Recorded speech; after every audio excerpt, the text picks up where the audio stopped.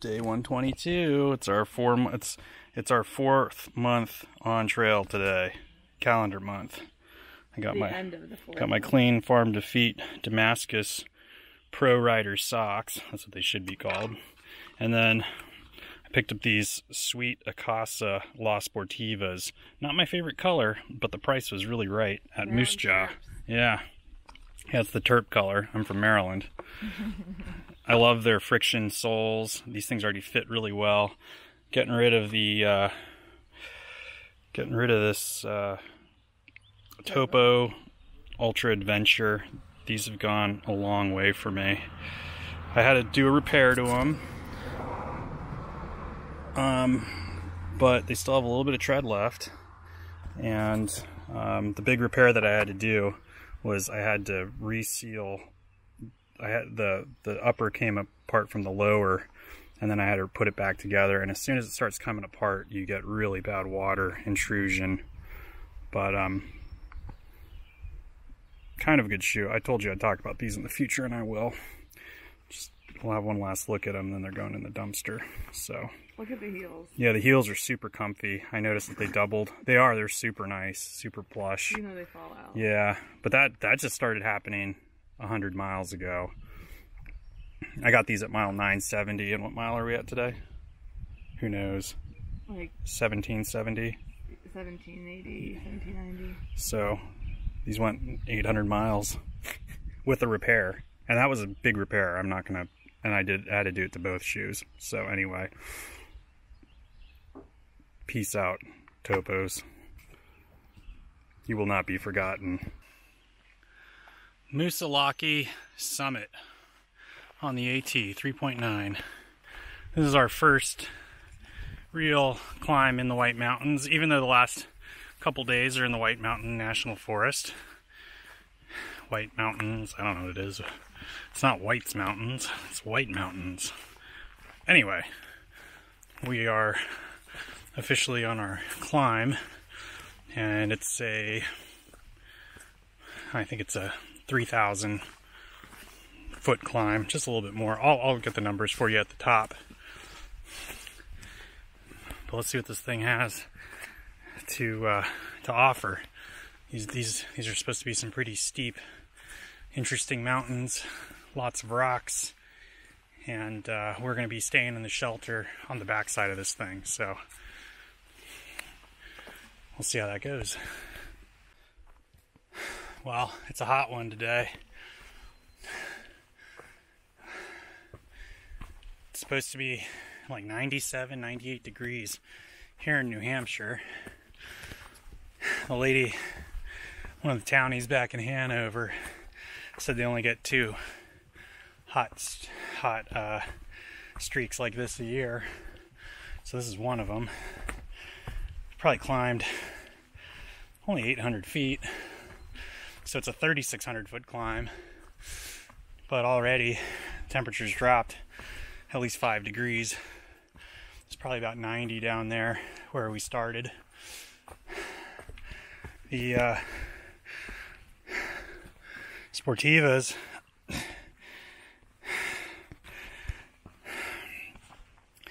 initial thoughts.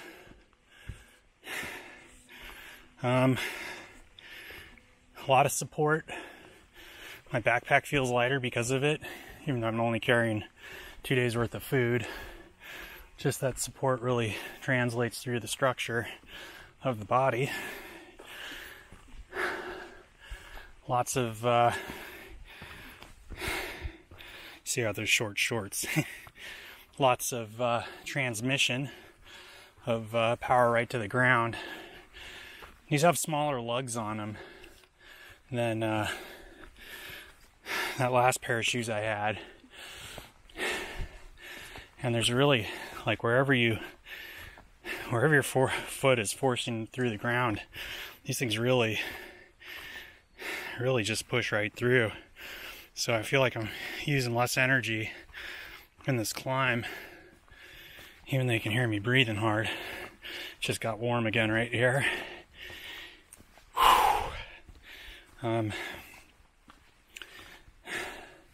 The real test So I don't know if you remember back to when I started the trail. I had the Sportiva Bushido, and that's a lighter version of this shoe that I'm wearing now. It's a firm, light trail runner.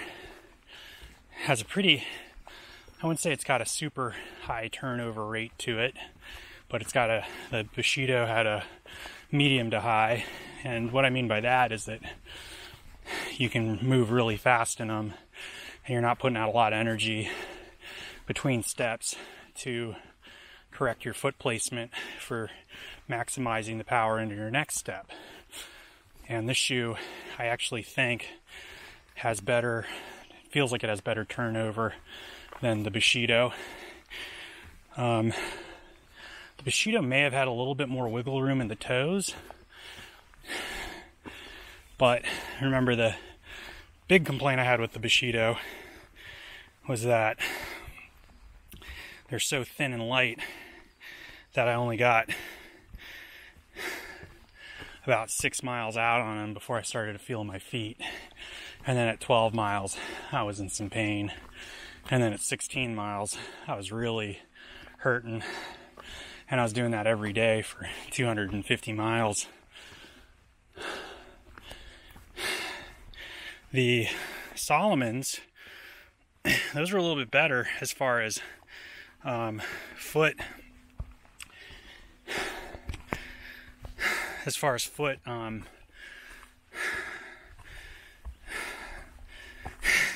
fatigue. That's the word I was looking for. As far as foot fatigue goes, I was getting into about the 11 to 12 range before I'd start feeling my feet. 18, I was pretty unhappy.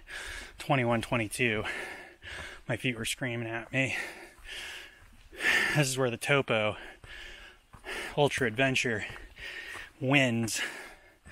They were just kind of a sloppy feeling shoe all the way around. The trade-off is time and distance. You can go 20 miles and it felt like you just put them on. That was impressive. You get to camp, and only after I did like 20 to 22 miles would I immediately take them off. But even yesterday, I think we did 19. Those are hard miles yesterday.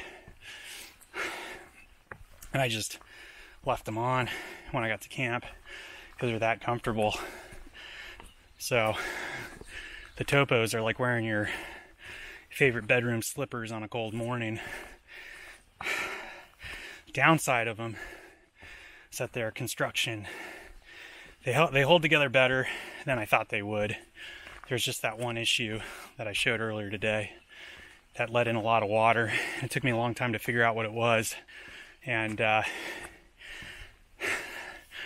man, when they were almost brand new shoes, my feet were like, I'd never seen my feet so pruny. Luckily, I don't blister anymore, but never had such wet feet. It was like I was walking in a creek all day. But I fixed that.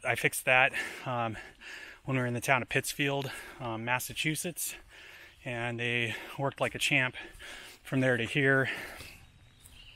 The support started to go in the Topo at about 180 miles, and I pushed those things to 800, and they really didn't start to, the support issues really didn't translate to my body structure until the last maybe 300 miles, when I really started to have problems with how flat my feet were getting, but they still had that nice cushioning to them, so kudos to them for that. So that's the question. When does foot fatigue start to push through into the Akasha? And that's going to be a question for tomorrow, because today I'm only doing about 10 miles on these. Anyway, you're asking, why is he wearing the cap? It's 100 degrees outside. He's got his hat on, his sunglasses. Vermont is buggy, super buggy. And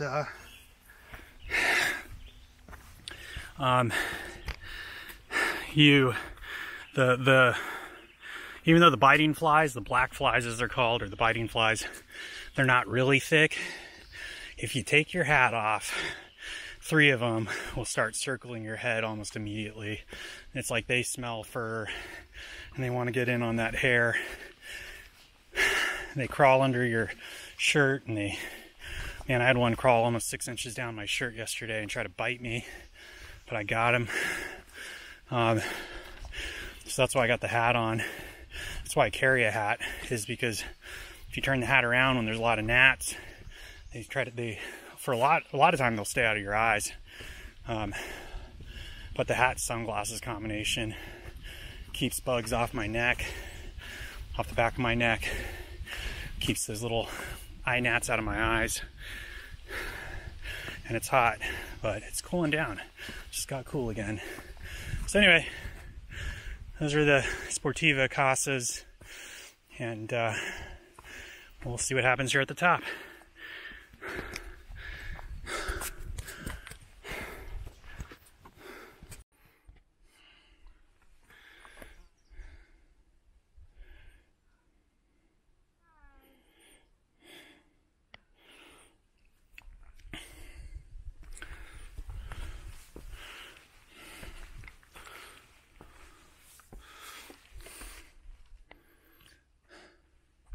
It's been this steep for like an hour.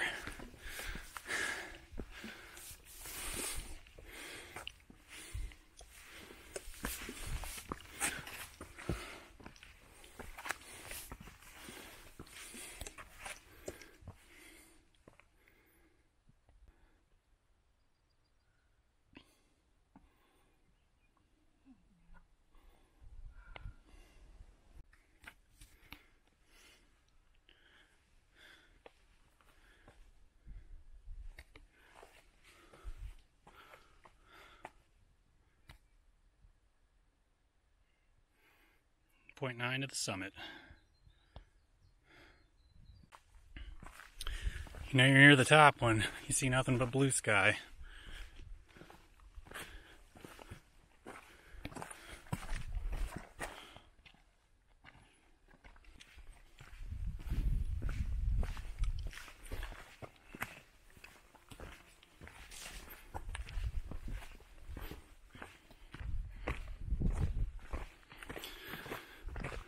I think we're about 0.6 to the top of that.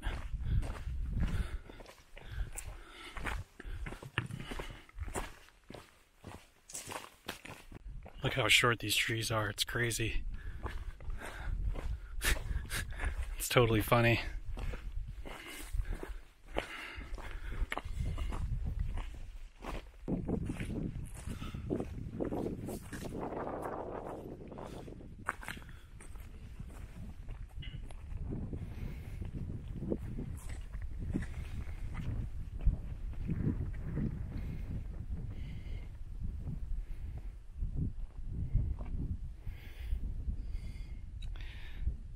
It's hot and hazy out today, but it's nice and cool up here.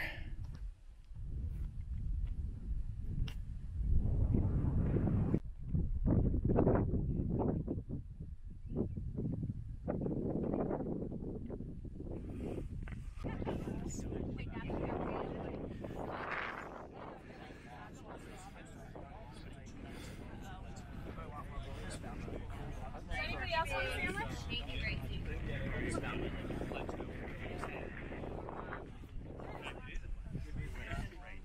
Yeah, that's what I started my hike with.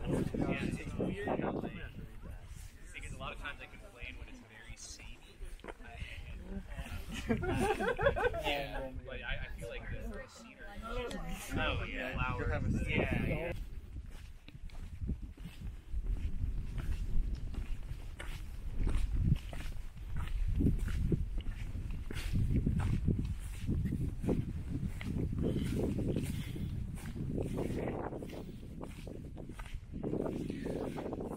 It's like the top of the Wasatch Range. It's crazy.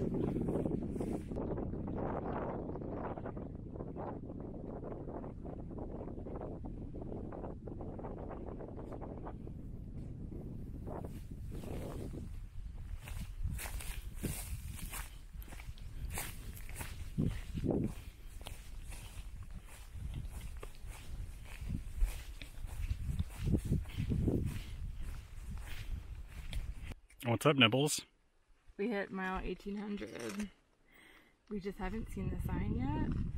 But you know what? I don't know if it matters because we have 392 miles left. And we know that. Look where mile 1800 is. Just big views.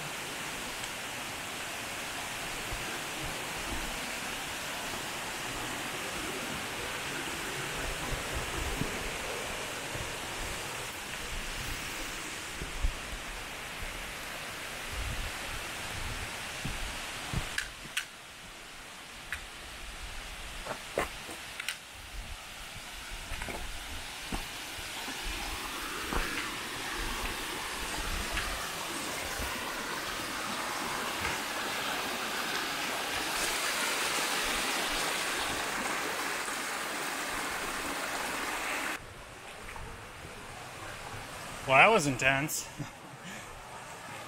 This is our first real set of white mountains. Mount Moosilauke, northbound. I mean, it's just like, everything's just ridiculous. Like, look at this stream bed. Anyway. This has been awesome. Can't wait for more.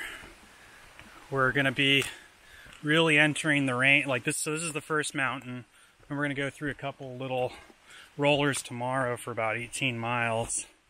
So I'm interested to see what's in there.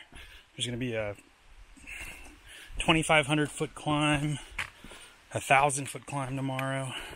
So there's a couple of really decent climbs. And then I think this one today was like 3,600 feet from the parking lot. But the total climb was right at 3,800. We had to do a mile walk in. That was just a light 200 foot elevation gain. But yeah, awesome stuff. 4 months in on the AT. Radar and Nibbles. We got Smash traveling with us today, as always. He has been our good traveling buddy. It's called a tram, your tramly, which is your trail family. It's me, Smash, Bunny, and Nibbles, of course. I'm not sure if Bunny's gonna get back together with us because he's been out vacationing. So we might be just finishing this thing up with Smash, hopefully. Hopefully we all stay healthy enough to do it. Anyway, that was the Beaver Brook Trail, which is also the AT. And it says this trail is extremely tough. And you can read the rest. That was definitely the toughest descent yet that I've had on the AT. Ascent, maybe not on the other side, but just tough nonetheless. So awesome views too. And going into the whites, wow, they really look like they're going to be amazing. I'm very excited. This is the kind of thing that I've just been waiting for like my whole life. So anyway, time to get to camp and finish this day up.